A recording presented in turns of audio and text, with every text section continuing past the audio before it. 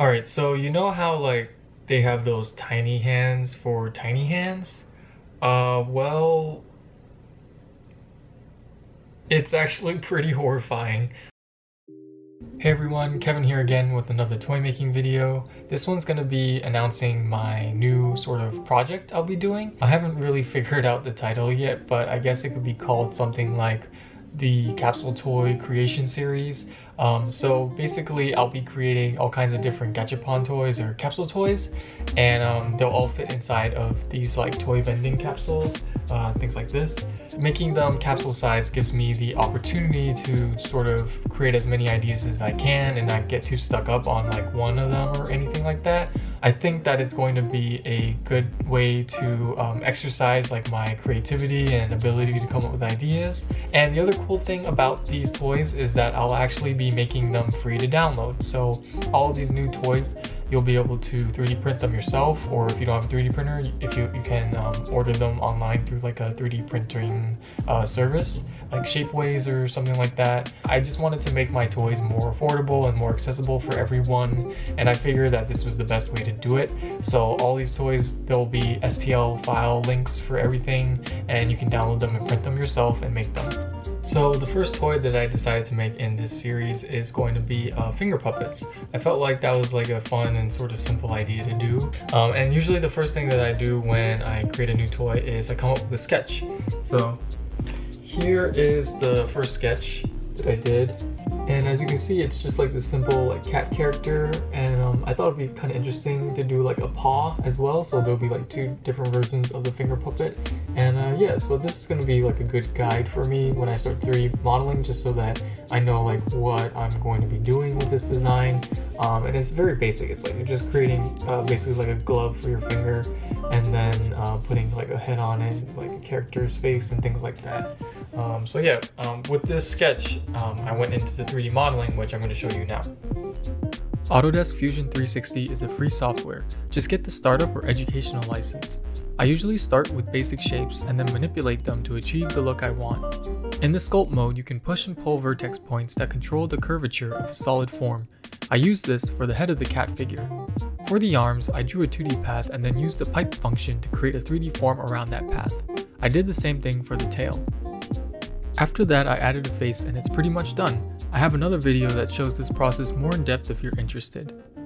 For the paw, I drew 4 circles to make the main shape, then I extruded them into a solid form.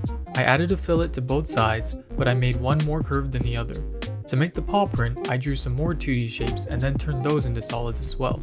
I also decided to add claws to the paw to extend them a bit further. That helped with making the tiny paws that fit on top of them. Now for the 3D printing, I used a flexible PLA filament. If you want to know which one, I put a link in the description below. Using flexible filaments is tricky since you have to print it slow or it'll jam up.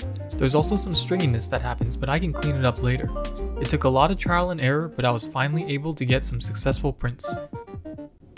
To deal with the leftover strings of plastic, I used my favorite pair of flush cutters. I did the same thing for the paw.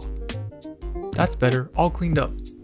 I wanted the paw print to stand out more, so I thought it would be best to make them a different color. To achieve this, I made them into separate pieces that are glued on. Super glue works great for bonding flexible filaments, or anything really. Alright, I've got them in their capsules and they fit pretty well.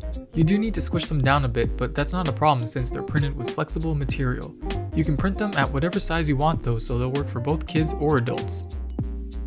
Now, you're probably wondering, what are these toys even good for? Well, I'm glad you asked.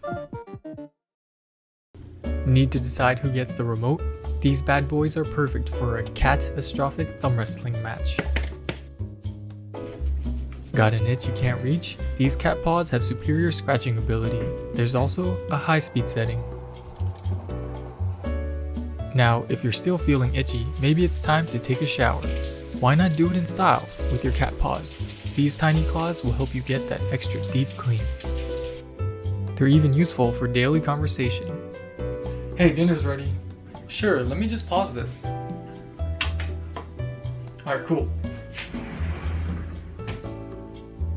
With the tiny paw attachment, using chopsticks just got a whole lot easier.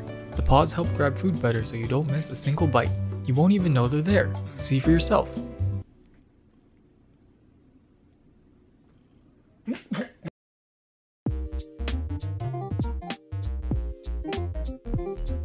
So another thing that I have to announce is that I'll be starting a Patreon. So for those of you who want to support my channel a little bit extra, I'll be starting that, and you can join my Patreon and get access to different rewards like the actual project files for all these 3D models. So although I'll be making the STL files for you to download, if you guys are into like designing your own toys, or you just want to see how I sort of build things and look at my files, I'll be putting those up on the Patreon as a reward. And there will also be other things, like I'll be posting weekly updates on what I'm doing and beyond there. So if you guys have questions about anything, I'll also be posting like other good resources for you guys that don't really get made into a video just because they're like they just don't fit in the video or anything.